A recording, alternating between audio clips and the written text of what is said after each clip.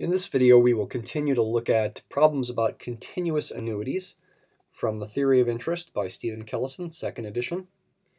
We're going to be finding the present value of a payment stream or a continuous annuity, but not with a constant force of interest like we usually do, but instead with a varying force of interest. In fact, this is a declining force of interest.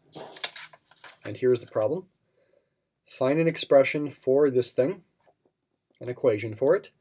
That would be the present value of a continuous annuity. You can see with the A bar that emphasizes that it's a present value of a continuous annuity.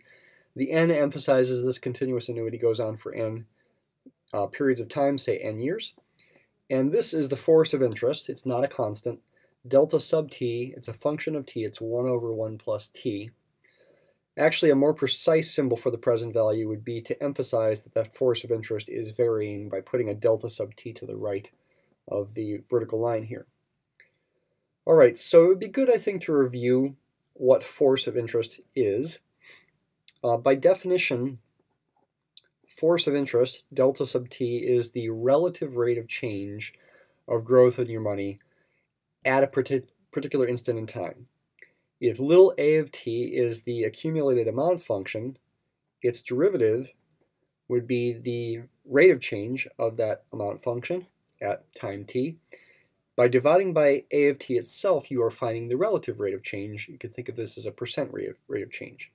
So again, a of t is the accumulated value or future value at time t of a payment of 1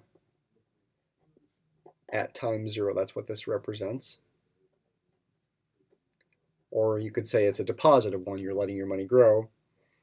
The word payment could include the case of a deposit. So that's the definition of the force of interest. It might be helpful to solve this equation for a of t. It's really a differential equation for a of t. The quickest way to find a formula for a of t in terms of delta sub t is to think of this relative rate of change as the derivative of the natural log of a of t. And think about why that's the case. The derivative of natural log of x with respect to x is 1 over x. The derivative of the natural log of a of t with respect to t, therefore, by the chain rule would be 1 over a of t times the derivative of the inside times a prime of t. That would give you exactly this ratio here. Once you've got this relationship, you can just integrate both sides. Say from time 0 to time t, and let me go ahead and change the variable of the integration here to something other than t. I usually use a tau, the Greek version of t. I can say the integral from time 0 to time t of delta sub tau would be the integral from time 0 to time t of this thing right here, using tau as the variable, d tau of natural log of a of tau d tau. But this integral is easy to do because you're integrating a derivative. By the fundamental theorem of calculus, this is going to be the natural log of a of t, the upper limit of the integral, minus the natural log of a of 0. However, a of 0, since it's the accumulated value at time 0 of a payment of 1 at time 0, a of 0 is 1, and therefore natural log of a of 0 is 0, and this simplifies to natural log of a of t. And now we can solve for a of t by exponentiation.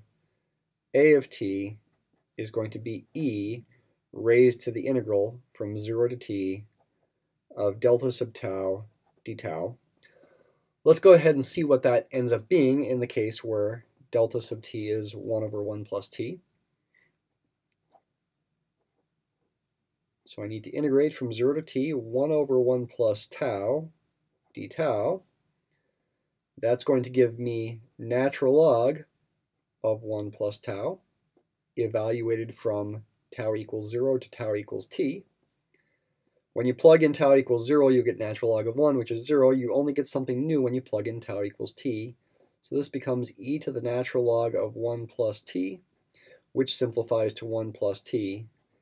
And what this really shows us is that when the force of interest is this function here, this decreasing function, indicating that the going rate of interest is declining over time, the intensity of the interest at any moment of time is declining, what you really get is actually simple interest, though with a very good interest rate, this would be the same as 1 plus I times t if I equals 1 or 100%. So you're getting simple interest at a 100% interest rate. Sounds real good, but actually in the long run it still produces less growth in your money than compound interest would.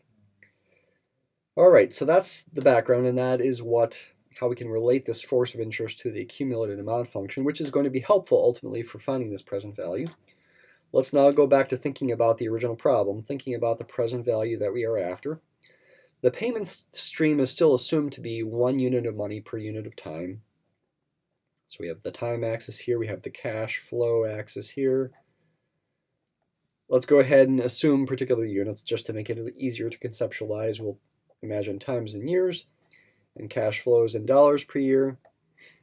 Then the assumed amount, it's not stated here, but the assumed cash flow is $1 per year. And we again want to find the present value of this entire cash flow over n units of time, over n years. As we've done in the last couple videos, we can think about a particular moment in time and a tiny amount of time elapsed. The particular amount of time, unit of time here is time t. That's where we're at, and the tiny amount of time elapsed is dt.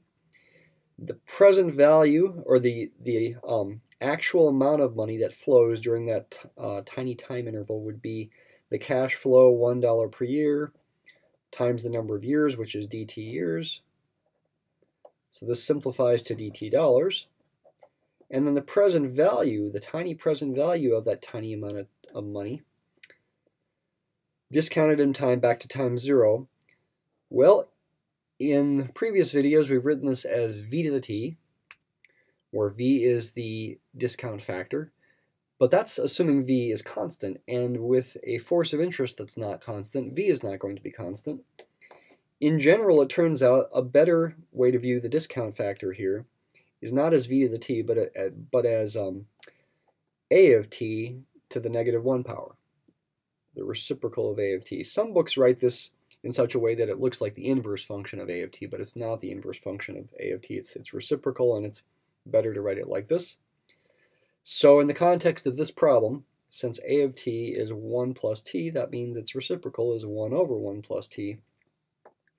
And that's what I've got to multiply dA by, which simplifies again to dt, to get the tiny present value of this tiny amount of money, the present value being evaluated at time 0.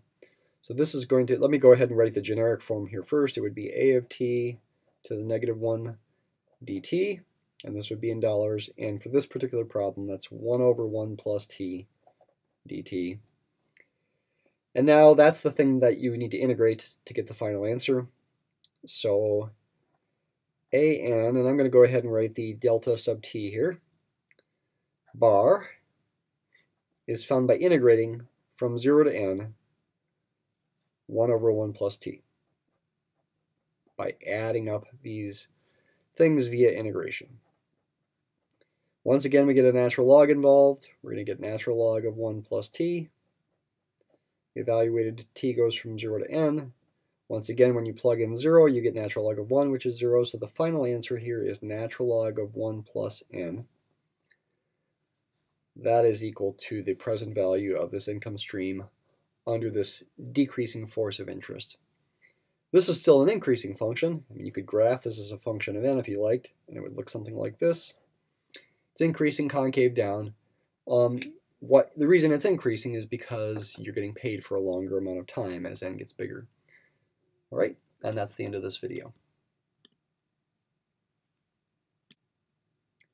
Actually, it's not quite the end of this video. I thought it would be good to add on a little explanation about this present value discount factor. Let me go ahead and write it up here under the accumulated value function. You can interpret its reciprocal as the present value at time 0 of a payment of 1 at time t. And if you think about it and say with an example, it makes sense that these things would be related to each other and have these kinds of meanings. For example, if you imagine your money growing say by 50% over a certain amount of time, from time 0 to time, whatever, time 2 or something, an investment of 1 at time 0, a payment of 1 at time 0 will grow to 1.5 at time t. What would the present value of a payment of 1 at time t be? What's the present value at time 0? It's the reciprocal of this, about 67 cents. 67 cents right now, if it grew by 50% over that same amount of time, is going to grow to 1 over that same amount of time. That's why it makes sense to say that the reciprocal of A of t can be interpreted as the present value at time 0 of a payment of 1 at time t. And that, again, is the thing we need to multiply dt by to get the tiny present value of this tiny payment at time t. And that's the thing that we integrate to get the final answer.